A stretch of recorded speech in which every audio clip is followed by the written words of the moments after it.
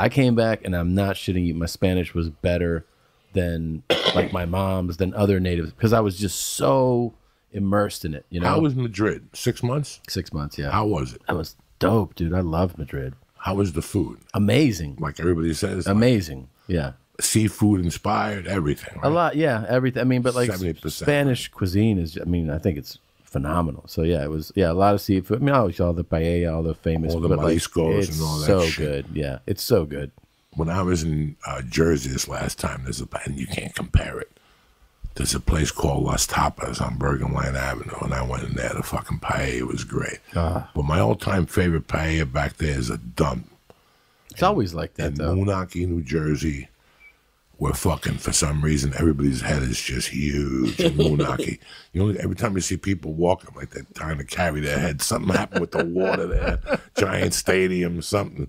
I don't even know if Moonachie has a high school. They would have blown it up by now. I don't fucking know. But they got a fucking paella. It's dirty. A volunteer, you got to give them 45-minute notice. And then you got to warm up because you got the shrimp with the garlic. Yeah. And you got to dip the bread in the garlic. If not, it just doesn't fucking work. And I like when you scrape that pan. That garlic pan. Oh, my God. Jesus Christ. Man. I just went. I had the clams. Making me That's what salivate tapas right are, now. basically, are appetizers Yeah. and shit like that. But it's funny. My mother she said that. My mother told me she had to do like, and I can't do the timeline. Like when I'm trying to figure it out now. My mother had to do like a 6-month apprenticeship with my grandmother on my father's side because they were from Spain and she had him spoiled rotten. With how she cooking it? Yeah, so that was part of the deal to get married to him. You got to know how to cook for him. Whoa. So when my father That's some died, old school shit. Yeah, so when my father died, my mother kept cooking those meals. And there was a fish soup that she made that nobody's ever made because she would take the fish and break it into little strands to take the bones out with potatoes or some fideo.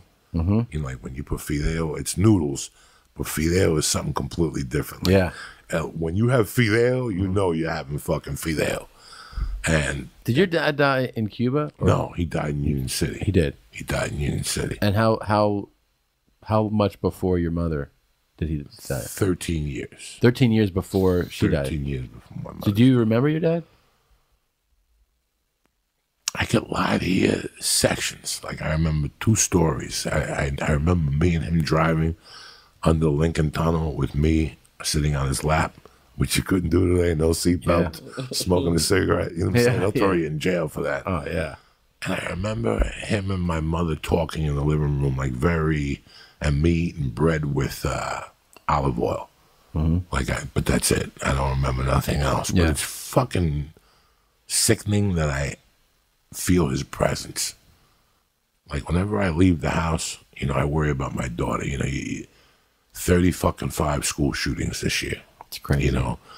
You see that little young kid's face. Did you see the one fucking 12-year-old? He's like, I get a bat, bitch. Yeah. No. And that's how these kids gotta be. Yeah. They interviewed a 12-year-old kid from the Colorado shooting this past week. Yeah. And the kid was like, I'll take a bat or whatever. He said, you got a bat? Yeah. He's like, I don't want to go down. I'm not going to go down unless I'm swinging. That's, and that's, I'm trying to, how old is your eldest now? He is 3.5. 3.5. Yeah, you got 2 more years to not to worry. And then they go to kindergarten, and then you're on the road, and there's a school shooting. And, when there's a school shooting in Kentucky, it affects all of us. Yeah, of course. No, it's terrible. And it's amazing how people who don't have kids, dog, my whole view has changed on kids. I've always loved kids anyway. Like, I'm not Michael Jackson. I'm not going to invite them to the house but go on a great adventure kids with are them. great. Yeah. But I like kids. I like talking to them. I like observing kids and where their head is at. When all that shit happened before, you grieve for the parents. Like, I would hate to be, no parent should have to bury their child, So you grieve about all that shit. But at the same time, now Mercy goes to school. And now when I'm on the road or whatever, you have to fucking prepare them. You have to prepare them. Like I've already shot a gun in front of her just to see if she'd shit her pants. You have to prepare them, man. It's a different fucking world. And I got to tell you something. If anybody should have shot up a school, it would have been a guy like me. that lost his mother at 17, that fucking was really confused, that was angry at the world, you know. This God that they talked to me about for fucking 15 years, where the fuck is he? Yeah. Because no God would remove his mother from his kid. Right. And I would never think of blowing it. You know, at that age, first of all, this is my place of business. Yeah. That's why I sold my acid. How am I going to shoot up my own joint? You know what I'm saying? Why am I going to shoot up my own joint? Yeah. So it just doesn't make fucking sense to me when the fucking shooting thing is so goddamn depressing, man. Did you see the fucking gun raid in Holmby Hills? Yeah. 1,000 Holy guns. shit. Now, where's Holmby Hills? That's a Beverly Hills, Bel Air adjacent, like right there. It's big time money. And they fucking found 1,000 guns. I saw sheets and covers and shotguns, like rifles, assault rifles, all kinds of shit. that motherfucker had more guns than Lincoln. Yeah, he did. That motherfucker was going to war. That's He was the ready to go. I think they said he was a white supremacist. They haven't really released much info. You know who owned the house? There's the Getty, one of the daughters of the Getty. I'm telling you, something's not right here. By the way, how fucking upsetting is it that the OK symbol has been hijacked? Yeah. Like that now that's a white supremacist thing. Do you know that? I don't even know what the OK symbol is. That is considered. It's a flying asshole where I come from. Well, okay? That's not an OK symbol. For years. What is a where I flying came asshole from. Look at it. That's a flying asshole. That's what. This was You ever see an asshole A-OK, fly? No. And then the South Americans were all like, "This means you're gay." So they're like, "This means you want some dick in your ass." You make the OK symbol. Yeah, Like this has always been dick in your ass. Yeah, put a dick in my You know, ass. if you're standing on the corner and some guy pulls up at the light and goes like this, Yeah. he's asking you, Yeah. you want to dick me in the fucking ass for the small 30? He's giving you 3 fingers or the small 300. When I grew up, it was a depends game. who Like you if you negotiate. got someone to see it, you got to punch them. It was a game. But now it's Well, who would you play these games with? I don't know. Other little faggy fucking kids? guess This means fucking in the ass, Yeah. and this means a flying asshole.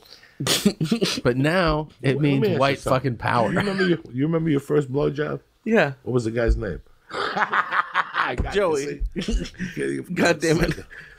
Did you ever experiment? Did you do some gay shit? No, Not even a little bit? not even. He's a little. thinking about it now. No, He's I'm in not. Hollywood. You yeah. never I jerked the wrestled. guy No, out. no. He's come been to on. gay bars and shit. Not yet. He goes to Monday Night Wrestling. Life is young. Life is young. You ever had like a tennis coach who was like, "No, you got to do it like this"? I was a chubby kid. No one ever did that to Did me. you Thank watch a God. documentary on that soccer coach? It's No. on HBO. I caught the first fucking hour of it, and I had to turn it off because I could see my wife's jaw dropping. We're going in like fucking Marines. You understand me? Welcome to church, motherfucker.